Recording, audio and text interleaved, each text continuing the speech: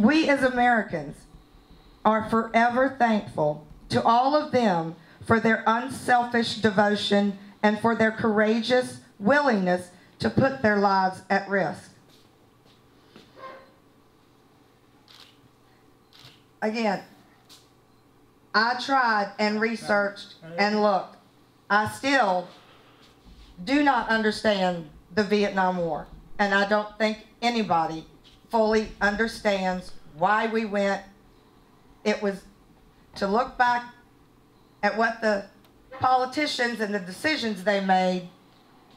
Some of them were made so they would not look bad in a political election. That's not a reason to put troops at bay, but it was made. Right when we started Vietnam, we knew we wouldn't win. But yet the politicians ignored the military and they pursued to go through with Vietnam. Again, Vietnam vets are they hold a special place in my heart. One, I'm a corpsman, and I just, to have that, you clashed with the civil rights movement, Watergate. A lot of what happened in Vietnam was pushed to the side in the news because of all the other events going on in America. But you came home. We thank you. I wish I understood it all.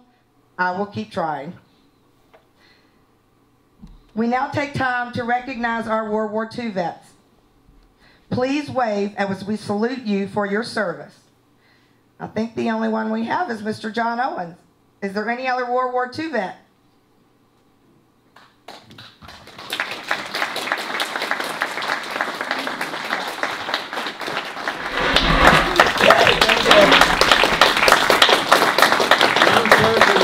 In Europe, and he's very proud of the day he walked into Germany.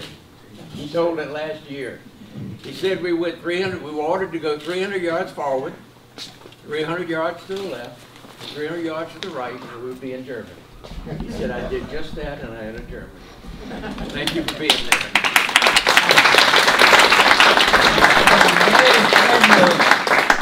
In Vietnam. Yeah. We now ask our veterans of Korea to stand if able or to wave as we salute you for service. Is there any other Korean veterans here? I salute you. Now for my special veterans. Any Vietnam veteran, please stand.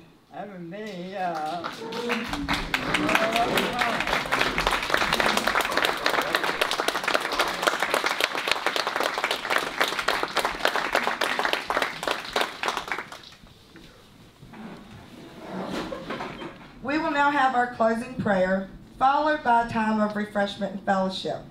I would like to, and we can pass the mic around, let anyone who wants to tell a story, share a memory, to let us know something about your experiences or not. I'm gonna get him. I'm gonna get you. You're first on my list, Mr. Owens.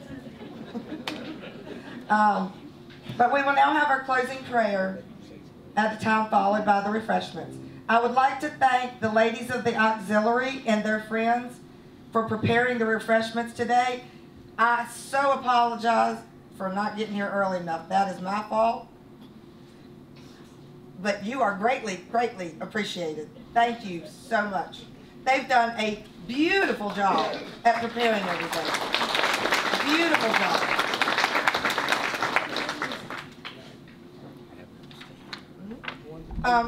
If you can we please stand for the prayer?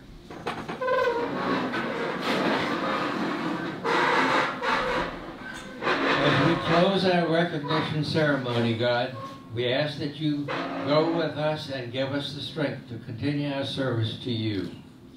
We give thanks and praise for all that we have. Be with our veterans and their families wherever they may be. Be with those who have lost loved ones and are currently going through medical procedures. We now have a moment of silence for those missing in action and for those prisoners of war.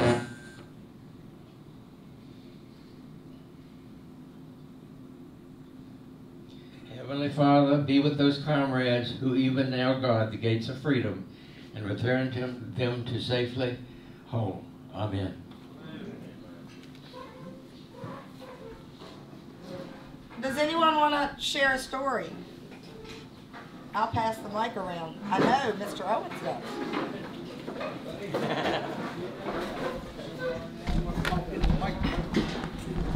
Did you want to say something to everyone? Did you want to say something to everyone?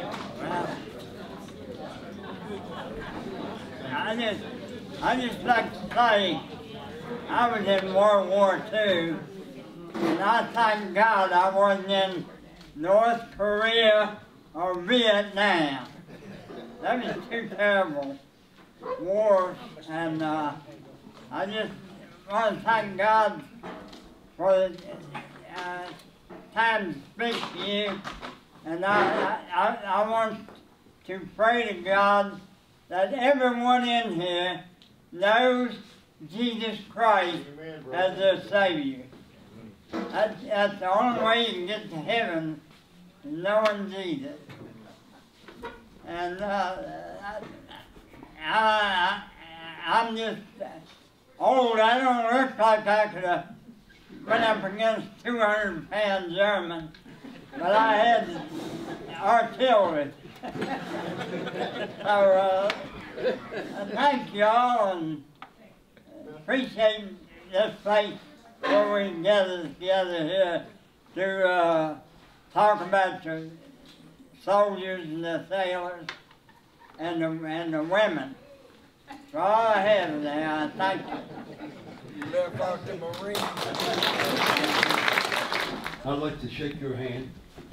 Special gift, and you deserve all the best. I'm very proud of you. I'm sorry, I can't hear. I'll write that. Have a seat. Okay. How did you make it to 101? Pardon? How did you make it to 101? Tell me your secret. He's right. I'm lost my hearing. Oh, I'm sorry about I'm that. 101. Probably lose more of my hearing right now. You're 101. Oh, I think I made it to 101 by eating the oatmeal. Okay. You probably just had one woman in your life too, right? One woman? That helped you? Okay. So I am really proud to be up here with you. I really am. Thank you. I've lived your son for a lot of years. Yeah. He's cut from good grain. I really appreciate it. Thank you. I'm sure you never go anywhere where they don't have a sales pitch. So any of you guys that here are veterans, we need you in this monthly meeting. We're falling off, like, what's his name, Mr. Owens? Some of us are getting old, like Floyd. A couple of them, I see a good friend of mine, little fat buddy sitting back there in the back. He don't come to meetings, and his daughter's the post commander. Uh-oh. You told me you wanted to talk to me, you got something to talk to me about. But if you guys would, if you're not a member of the post, you're a veteran, please see somebody, get an application, and sign up and come back and support us. We need your help. I'm sorry, that's all we know is Marine Corps. We need your help. Thank you and enjoy the snacks.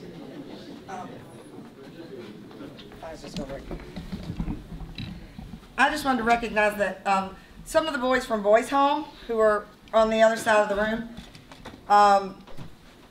actually indirectly we've sort of adopted the Boys Home, and I was there Monday. We learned the Pledge of Allegiance. I'm going back Loyalty Day for to help with a presentation for the Boys Home. This fall, Bill Atherholt and myself did a flag burning ceremony at the boys' home. I think they greatly appreciated it. I know we learned a lot, and we're just trying to be there and to help be a mentor at the boys' home to give them another resource to reach out to in another group. And we have their winter pamphlet that's in the back. We have one of them. If you want to glance at it to see what the boys' home has been doing this winter, feel free to look, and see what they do. But I know that the Post, we will be working more closely with them in different activities and events. And as the Post commander, I'm trying to get the youth involved in patriotism, but also trying to get younger members and other members to come into the VFW, because like he said, we're getting smaller. Even though we did increase our membership a little bit, I know that we need to start, and I'm trying to work on my generation and trying to get them more involved in the VFW, those that went to Persian Gulf, Iraq, Afghanistan, to get those involved to help us, to help give back to the community. It's been a struggle, but you just do it day by day and event by event, and we'll get there. But I will let y'all eat. I'm sorry to take so much time. One of the boys' home, one of the seniors, has already signed up, and he will be going into the Air Force. So I think that's it's a great cause. That's what I did. I signed up to get money for school. Didn't expect to get what I got out of it, but I got more than I ever dreamed of out of the military. So anyway, that's about it. Let me give you an example of what we're talking about the numbers. We have about 108 people that are members of this post. When I joined it in 2009, there were over 260. We have a plaque back here that says this was the second largest VFW post in the state of Virginia. We now have 120, 108, and about 20 of us show up for meetings. We have an honor guard to do military funerals in 6 counties. And we did one yesterday. There were 3 of us. We don't even have enough now to have a rifle squad. And those of us who were there yesterday are all over 75 years old. We can't continue to do this. In order to make this building continue to live and our VFW traditions to continue, we need membership. Please pass the word, and if you have not received a personal invitation from me for the 4th of July ceremony in Clifton Forge, there's the paper. Please do give me your name and number. Thank you.